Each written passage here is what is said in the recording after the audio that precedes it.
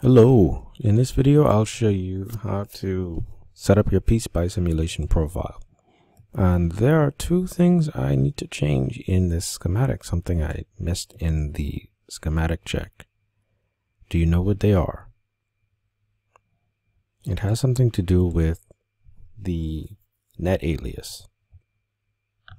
Okay, so the first of the two things is the net alias. Notice that I gave this net name FB, and VOut is also the net name.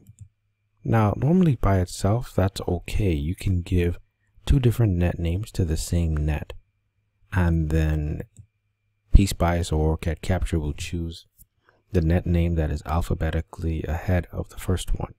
However, this is a problem for this specific circuit because I also gave this net the same name, feedback. So what does that mean? Well, if you didn't know, what OrCAD Capture does is it shorts or connects any two nets that have the same name together. So what that means is I'm actually shorting, I am making a wire that bypasses this resistor and connects it here, which makes the resistor network, this RF1 resistor network, irrelevant. And this VOut is showing up directly on the 20k ohm resistor. So that's a very huge mistake, very important to take note of. And that means we want to move our FB node or net name here. Now you might have noticed that earlier and wondered why I put that FB there. And that is just a mistake on my part. But a very important one to notice, because that changes our output signal significantly. Alright, the next thing that was an error, you might have seen this already, is that our VN has no actual voltage coming in from anywhere. It's not anywhere in the circuit. Okay, so that's really important. And let's place a VN. So go to place part, choose VDC, and then select it from the source library. Double click on there, place it right on your schematic.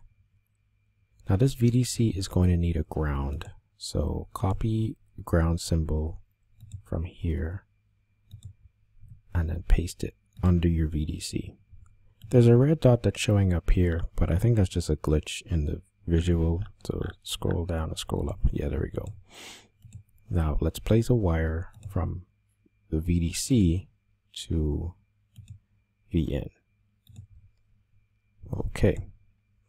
V1, we can change that name to VN just to make it very clear, and then double click on 0 VDC, change that to 3.3 VDC. Why 3.3? Because that is based on what the reference design says, 3.3 volts. This can vary by about 10% plus or minus, but we'll just leave it at the nominal voltage 3.3. Okay. I think the circuit is ready to go. Those were just some last minute changes, but very, very important changes that neither the DRC picked up nor the initial schematic check picked up. So I have to be very careful.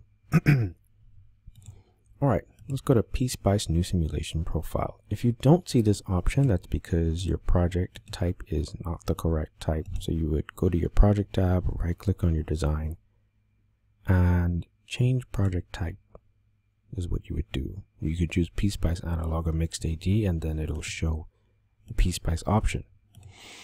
So go to PSpice new simulation profile, and we will change this to, we'll name it transient. And I created a simulation profile already with the name transient, so I was complaining about that. Alright. Once I've done my PSpice simulation profile here, transient gets pulled up and you get this window where you can change the settings. Now you would have about 1000 nanoseconds or something, but change it to 2 milliseconds. That's sufficient enough time for this circuit, the switching circuit. And how do I know that 2 milliseconds is enough time? Well, that's determined by the period of this chip. The switching period is 2.5 microseconds, and 2 milliseconds seems appropriate for that switching speed. Usually the settling time is something like 10 or 100 times greater than the switching period, at least 100 times usually, on the order of 1,000 times or so for a switch mode power supply. Alright, the run to time then is 2 milliseconds. No maximum step size. Click apply, then click OK.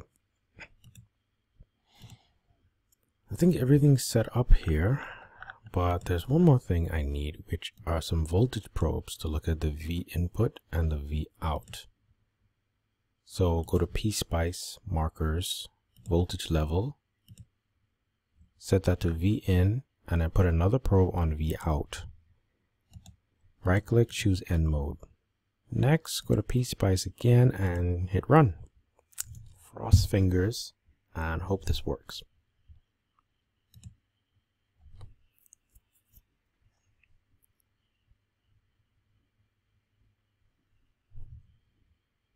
Okay, if you're not really seeing anything on the window or screen here, you can go to your taskbar if you have Windows taskbar, or go to this here if you have my setup, like parallels with capture installed and incoherence mode. Okay. Alright, there we go. Once you click on the PSpice icon in your taskbar and it finally shows, you can see the simulation progress going. So we're getting up to 16%, 17%. In an ideal world, this simulation will work without any hiccups, but this is a switch mode power supply, so you might get this thing, PSpice runtime settings. In a lot of switching power supplies or switch mode power supplies in PSpice, it might have issues with converging to a solution. This is where you would check mark auto converge and change some settings based on your needs. Click OK. We won't change any settings in this situation, just choosing auto converge is fine. Click OK and resume simulation, and then the rest of the simulation should run just fine.